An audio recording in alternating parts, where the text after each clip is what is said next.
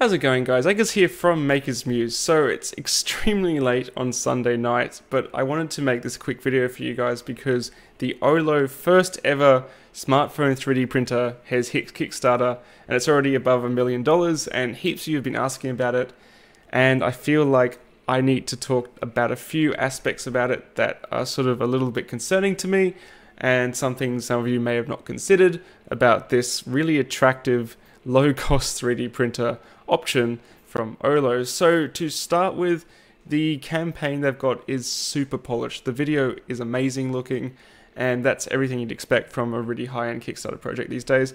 Keep in mind that Kickstarter videos and projects are not real things. They're sort of presentation models and mock-ups. They need to have an element of real technology that is proven to be working, like a functional prototype, but everything else is kind of faked. Fake it to make it, if you like, which is cool. That's what you do on Kickstarter. If you have a working prototype, if you have a working product that's ready to go, you won't go on Kickstarter.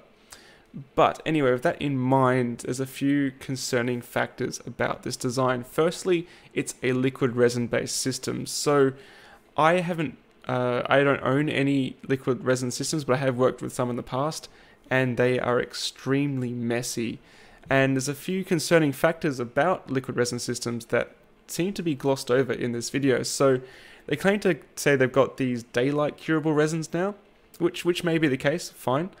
There's still the fact that you're putting your phone underneath these resins with a very thin interface layer and then leaving it for hours on end with no way to see inside the machine. That concerns me.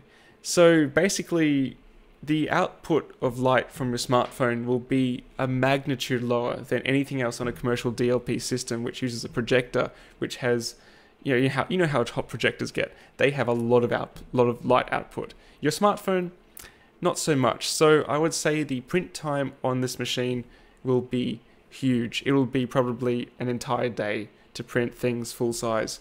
I would say that's not unreasonable, and that's time you can't use your smartphone, which kind of makes the $99 price tag a little bit less attractive if you can't use your $1,000 flagship phone.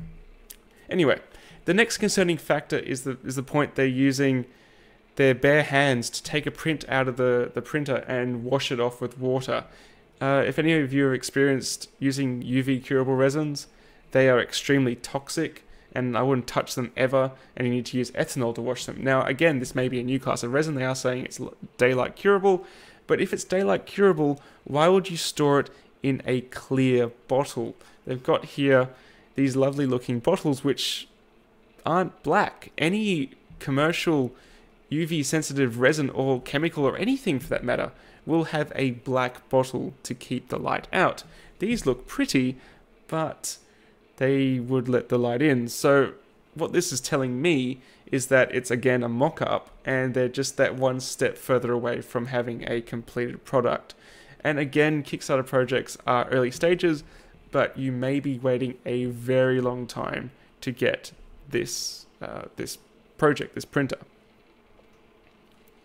And then one other thing that lots of sort of producers of these systems don't like to mention: these machines can't print big flat things. Like printing in ABS, they can't do it. It will warp and curl. And the fact is, this suction force, when this layer comes down onto the bed, it needs to separate. So that's why they show stuff like this lattice print, because it looks complicated, but actually there's very little contact area on the bottom of that membrane. And going back to the membrane, that has to be completely transparent to transmit light through from the smartphone screen to that first layer and subsequent layers of resin. So if you're like me, you have your smartphone, you get fingerprints on it, you get dust on it, dirt. That's going to all impede on that print quality. And in commercial systems like the Form 2, those print beds are actually consumables. They're considered replaceable consumables because every print and subsequent print damages that membrane. And there doesn't really seem to be any consideration for that in this project as yet. So again, these will be hurdles they'll have to these are hurdles they'll have to overcome down the line, and things that I think will delay product shipping. So bottom line, would I back the OLO 3D printer? No, I wouldn't. There's just too many concerns here, and the fact they're saying the deliverable will be in 6 months, I can't see them meeting that deadline at all. It'll definitely creep, and possibly quite a while, and there's always the risk with Kickstarter projects that they won't deliver. Like, unfortunately, the Pirate 3D Buccaneer, many people ended up without a printer, lost their money. And that was everywhere. That was a $10 million Kickstarter project. And everyone conveniently sort of forgot that it failed, kind of. So do be careful. If you want to pledge on this project, keep in mind that you may never see that money again, but also keep in mind it may be a fantastic product, but there is the concerns I've got about it being a resin system. Anyway, thanks for watching, guys. Hope you found this video useful. Let me know in the comments if you have any other questions and queries about this system, and I'd be really interested to see if the OLO team actually gets in touch with me to clarify some of my concerns, because I'm happy to make another video about it. Anyway, thanks for watching, guys. See you later. Bye.